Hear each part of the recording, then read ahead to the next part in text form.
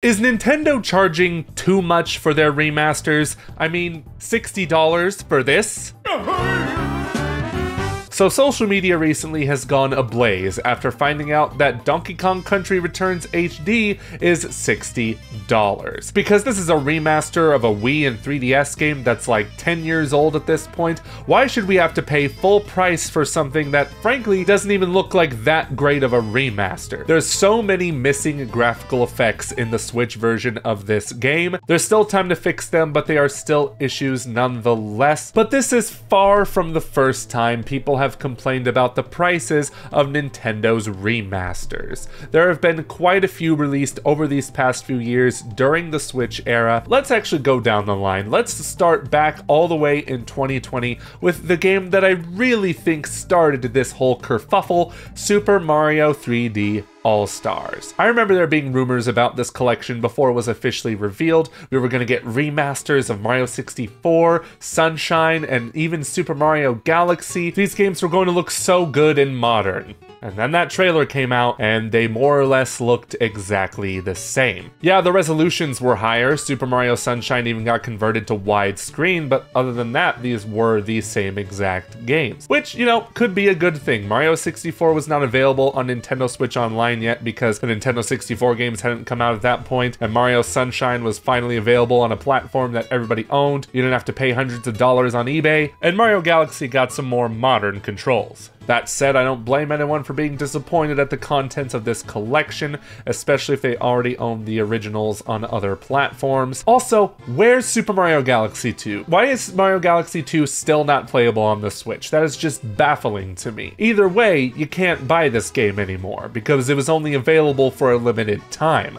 I'm sure you can still find plenty of physical copies out in the wild for just the standard $60 price, but either way, this is just a confusing sort of remastered collection, if you could even call them remasters. It's still a good collection to have. I don't regret purchasing my copy at all, but still, they could have been a lot better. Then, a few months later, Skyward Sword HD got announced for the Switch. Great, we were getting Skyward Sword on Switch, it was fantastic, I was really excited for it. In the end, I still loved the game for what it was, but there was still quite a lot of people unhappy with the fact that this is going to be a $60 remaster with very minimal improvements. The game mostly looked the same, only at 1080p, with a 60 FPS frame rate, which that in and of itself was a big upgrade in my opinion. However, the Wii version of the game was available on the Wii U eShop digitally for only $20. So a lot of people felt burned by that $60 price point on Switch in spite of those upgrades. They probably felt even more burned when they realized that the original Wii release was $50, but what's even more interesting is that there was a deluxe bundle for $70, which yeah, before inflation is $10 more than the Switch version, but this came with a Wii Remote Plus, which I believe was like $50 or $60 at the time, and the soundtrack disc. So $70 for all that stuff was too good of a deal to pass up. Yeah, I remember quite a lot of people being upset about Skyward Sword HD, but that was before it came out. I don't know about you, but I feel like the general consensus around this remaster has gotten better ever since it came out, because it wasn't until people got their hands on it that they realized the text boxes were way faster. They cut out a lot of Fi's dialogue and interruptions, which was a huge improvement. And let's not forget about the new controls. There's an option to not have motion controls with the Joy-Cons, and you can just play the game with a controller. Yeah, it's a little funky that the sword and other items are controlled with the right stick, but I still prefer this method way more than motion controls, and I know I'm not alone with that as well. And we're gonna fast forward a few years to Super Mario RPG, the remake of the Super NES classic. This game was indeed a huge surprise, but regardless, when the game came out, many of us realized that this was essentially the same exact game as it was on the Super Nintendo, just with some 3D graphics and localization fixes. There are little gameplay differences in there, sure, but nothing to really overhaul the main gameplay experience. And while I'm not vehemently opposed to this remake at all, there's just something about the original Super Nintendo game not being on Nintendo Switch Online that makes this remake feel kind of scummy. And this can also be applied to Mario vs. Donkey Kong, which came out earlier this year. Another remake, but priced a smidgen lower at $50, which in and of itself is kind of nice. However, there is no way to play the original game on the Switch through the Game Boy Advance NSO app. So Nintendo has basically locked you in to buying only the remake of this game. Now, there is some additional content here, such as a 2-player mode, as well as new levels, so I can definitely see some value here. But while we're on the subject of Donkey Kong and not having the original games on NSO, there was a time in 2018, right before Donkey Kong Country Tropical Freeze was going to come out on Switch, that Nintendo completely removed the original on the Wii U eShop. Talk about dirty. That is wild, and it's clear that Nintendo has continued this philosophy in some form by not putting the original versions of these remakes on Nintendo Switch Online. But don't even get me started on Paper Mario: The Thousand Year Door remake, which only runs at 30 frames per second on Switch instead of 60. Okay, really? That's kind of a debatable point. It's really not that important. The Thousand Year Door remake is a perfectly reasonable game to put on Switch, especially because the original game is only playable on GameCube, and it cost way too much money to pick up on eBay, so this remake was a necessity. But now here we are with the new release of Luigi's Mansion 2 HD, which is a fully priced remaster of the Nintendo 3DS game from 11 years ago. And honestly, the upgrades they made, while noticeable, aren't too impactful, especially because the game is still locked at 30 frames per second. There's no doubt the HD version looks better, but not so much better that I'm rushing out to get it on my Switch because I already have it on 3DS. I don't need to play this game again, frankly. It's not as good as Luigi's Mansion 3, so that makes it even more underwhelming. And to top it all off, there's at least one missing effect in this game: the balloon transparency. I'm sure there's many other missing effects from the 3DS version, but this is the one I know about. But now we move on to Donkey Kong Country Returns HD. We've made an entire video on the missing graphical features from the Wii version and the 3DS version. You don't see certain shadows or glimmers or haze effects in the background, and hopefully most of these get fixed before the game comes out in January 2025, but who's to say really? It might not even surprise me if Nintendo says don't even bother fixing these because it's gonna make money anyway. And that is what I'm here to talk about.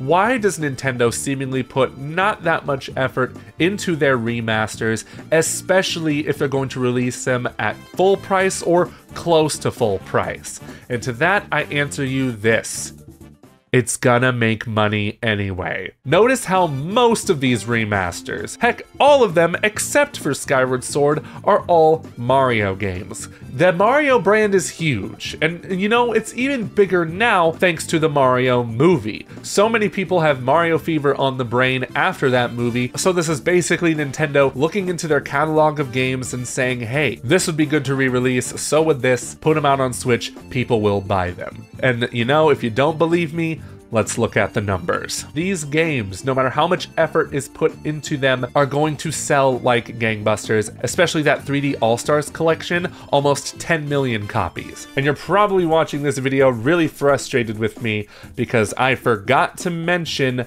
Metroid Prime Remastered, the big outlier in all of this. This is, without a doubt, Nintendo's best remaster of all time. Made by Retro Studios, they graphically overhauled the heck out of this game. There are highly detailed textures, wild particle effects, and a new feature on the HUD that says subscribe to GameXplain and hit that notification bell for more Nintendo videos like this one. What's really kind of a miracle about this remaster is how closely it feels like the original Metroid Prime, even though it looks 10 times better. It just completely made the original game unplayable for me, because this is the definitive Metroid Prime experience. There are some missing effects here, like the light reflecting off of surfaces, but those are just minor issues in the grand scheme of things. And you know how much this remaster costs? $40 American dollars. And that's especially why people are frustrated with the price point of Donkey Kong Country Returns HD. $60 for this, as opposed to $40 for this. Why is Donkey Kong more valuable of a game, especially with all its missing graphical features, than Metroid Prime Remastered, one of the best looking Switch games of all time? Well, it goes back to the point I made earlier. The Mario brand is just infinitely more popular than the Metroid brand. Metroid games have not sold nearly as much as Mario games. In general, Metroid doesn't sell as well as other Nintendo franchises, and that's probably why a huge part of Prime Remastered was $40, is because Nintendo's trying to entice people into playing Metroid Prime for the first time. I've seen other people theorize this on Twitter, and I'm inclined to believe it. This has to go back to Metroid Prime 4's tumultuous development. They completely had to scrap the project from a previous developer, and instead they had to restart the project from scratch with Retro Studios at the helm, who were the ones who made the original Prime trilogy and this amazing remaster. So I think part of why Prime Remastered is much cheaper than other Nintendo remasters is because they have to get people into this franchise to interest them in Prime 4 when that comes out next year. And combined with the fact that Metroid is not a historically best-selling franchise for Nintendo, thus the $40 price point. But yeah, Nintendo knows how much these games are going to make and at what costs, which is why Tears of the Kingdom was a $70 game, which they've stated was due to the amount of content within the game itself. And you know how much that game has sold? Over 20 million copies, even at that $70 price point, because guess what? Nintendo knows they can price it that high and people will still buy it. So right now you're probably asking, how can we fix this? How can we, the fans of Nintendo, tell them that we don't like these fully priced, low effort HD remasters, and we vastly prefer the ones like Metroid Prime Remastered? Well, here's the thing I like to call voting with your wallet. If you don't like the low effort being put into the likes of Donkey Kong Country Returns HD, simply don't buy it. Really, just don't buy it. Even still, that might not be enough because there's a really great remaster called Metroid Prime that's out on the Switch now for $40, and let me tell you, if you haven't bought it yet, do that. Please buy Metroid Prime Remastered, because not only is it a great game, but it would send Nintendo the message that we want more of these kind of remasters. And if you want to stick it to them even more, instead of buying Luigi's Mansion 2 HD this week, buy Beyond Good and Evil's 20th Anniversary Remaster for only $20. It already has more effort put into it than Luigi's Mansion 2 HD, and it's way cheaper. Look, I'm no business major or advertising major or what have you, but I understand the very simple premise of voting with your wallet. I've been doing this for years. I know this because I bought Metroid Prime Federation Force. Even if it wasn't the game I wanted, it was the franchise that I wanted to see thrive. And then what do you know? A year later, Metroid Prime 4 got announced. You're welcome, Metroid fans.